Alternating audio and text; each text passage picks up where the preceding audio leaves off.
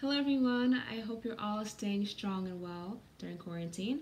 For those of you who don't know me, my name is Oriana, and I just want to spend some time today discussing Black Lives Matter, its origin, and a couple of common misconceptions regarding the movement.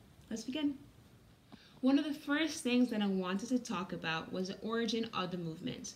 On February 26, 2012, Trayvon Martin, who was only 17 years old at the time, was tragically shot and killed by George Zimmerman, who was a neighborhood watch guard at the time in Sanford, Florida. On July 13, 2013, George Zimmerman was acquitted of all his charges, which caused many people to turn to social media to express their anger, frustration, and dismay. One of those people being the co-founder of Black Lives Matter, Alicia Garza. She took to Facebook to express the following message. Black people, I love you, I love us. Our lives matter, Black Lives Matter. One of her friends, Patrice Cullors, turned the last 3 words of that statement into a hashtag. The pair was joined by Obo Temeti, and the 3 of them worked together to make Black Lives Matter more than a virtual initiative. So people can truly see the message that they want to end white supremacy, end police brutality, all the while creating a space where Black people can imagine and dream big. The movement really took off in 2014 when Michael Brown was tragically killed on August 9th of that same year. Protests sparked all around the country, trying to show that we are tired and sick of being killed. And of course, these protests and the movement in general were met with heavy opposition. And this is why I want to share a couple of common misconceptions today in order to give people a better idea of what Black Lives Matter truly means. And the first misconception I would like to discuss has to do with the title, which is often met with, all lives matter. White lives matter too. Why only Black lives matter? That's not fair. That's not right. But what these people fail to recognize is that we never said Black lives only matter. We said Black lives matter too. It's important to recognize that throughout history, time and time again, Black lives are forgotten. We're treated inferior.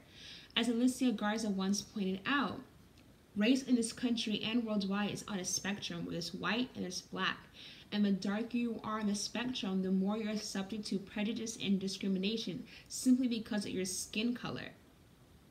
This is not to say that a white person can't live a hard life, but their skin color alone is not going to cause the problems that a Black person or a darker person's skin color would cause. And of course, there are people who oppose this statement saying oppression does not exist, neither does racism. Black people only want to be treated as they're entitled. There are people, I heard one girl say something along the lines of, they have Black History Month, they have Black radios, they have Black TVs, they have Black pageants, but if a white person were to do any of these things, to be called a racist. And it's really important to understand, our roots as Africans were brought to America as slaves, where we were stripped of our rights, we were whipped, we were dehydrated, we were starved, we were treated as property, we were inferior. We had no rights. We couldn't read, we couldn't write, we couldn't do anything without getting in trouble.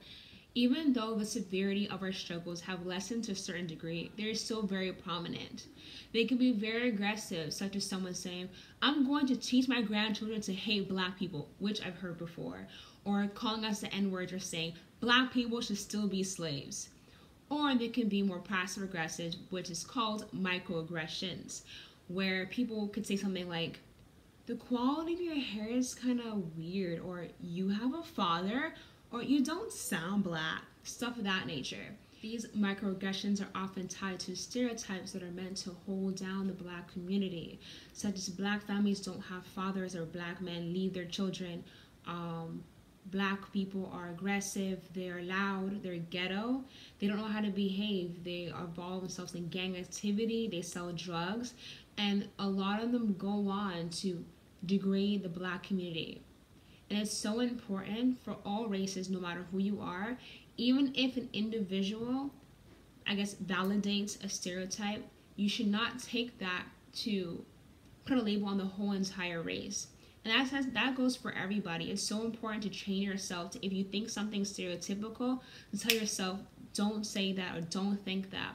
One thing that I definitely learned and try to practice and incorporate into my life is that you may not have control over your first thought, but you have control over your second thought and your first action. So it's so important to catch yourself so you don't try to prolong these stereotypes. And of course, our struggles don't end there. We also have to deal with the wealth gap.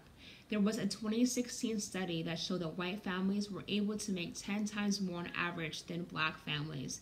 And of course, this does not mean that a black family cannot make a substantial amount of money, but the statistics speak for themselves. Of course, we still have to deal with police brutality and hate crimes. There's one Harvard study that shows that black people are 3 times more likely to die from a police encounter than a white person. By listing all these struggles, there's some people who believe that black people like to play the victim card. And I think it's so important to realize that as black people, as darker skinned people, we have a certain lens that a white person will not have access to. And since we have this lens, we're able to offer them information. So it's important not to gaslight us when we talk to you about certain issues that affect us predominantly. So of course, we know and acknowledge that all lives matter. That's a fact. But at the end of the day, black lives are often treated as if we don't. Hence why the name is so important. Last part about the name that I would like to highlight is the fact that it brings attention to the people who are affected by the racial spectrum the most. This ideology is well explained by Chimamanda Ngozi Adichie, who once said, "Feminism is about justice for everyone, but you have to name your problem, and the problem is that women have been excluded." As previously implied, this ideology can be used to explain why black is the adjective in Black Lives Matter.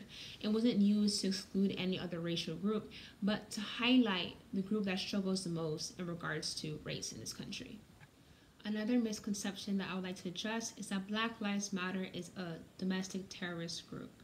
There are 2 ways to approach this. One, it's not documented as a terrorist group in the first place. And when I say this, is that there is a list under the State Department of terrorist groups, and Black Lives Matter is simply not part of that list. There's also a database where there are over 200,000 terrorist incidents, and Black Lives Matter, once again, is not a part of that list or within that database. The other way to view it is that Black Lives Matter overall is a very peaceful organization. Of course, there were violent protests. Some started off violent and some grew violent over time, especially after police aggravation through throwing tear gas, firing rubber bullets, pushing protesters, and stealing their supplies. But at the end of the day, most of the protests have been very peaceful despite what media has shown us. In fact, in 2019, Black Lives Matter became the first organization ever to win a Sydney Peace Prize. Upon receiving the award, Patrisse Cullors said, "It is our duty to fight for freedom. It is our duty to win. We must love each other and support each other. We have nothing to lose but our chains." As we know, love and support are both inextricably linked to peace. So it's very important that Patrisse Cullors alluded to Black Lives Matter's call to action for peace and justice for everyone, especially those affected by our society's structures.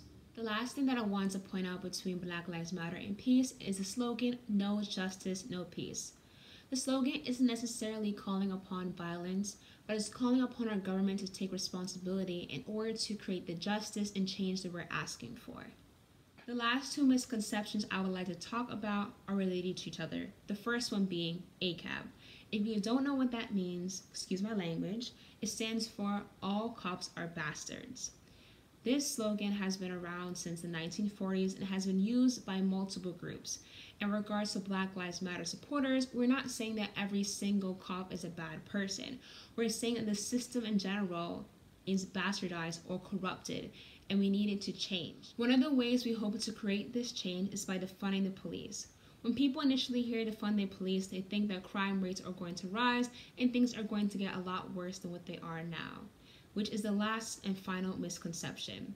It's important to realize when we ask to defund the police, we're asking to reallocate these funds to communities that really need it. So you can provide programs that focus on youth development, mental health in general, and increasing wages. When you're able to provide these resources to these communities, they're able to thrive from within instead of being bounded by the system that hurts them at the end of the day. With that being said, I was able to cover the main misconceptions about Black Lives Matter, and I have one final thing to say before I conclude this video. I like to think of Black Lives Matter and its opposition like watching a movie. As you look at the screen, you can see tiny pixels that make up the bigger picture. If you spend the time looking and analyzing at all the pixels, you're going to miss the film in front of you. The same thing applies to Black Lives Matter. If you spend time pinpointing every single flaw, trying to invalidate the whole movement, you're going to miss out on all the work that is done to fight for equality for all of us. I hope that analogy resonates within some of you. If not, I hope you were able to learn at least one thing from this video.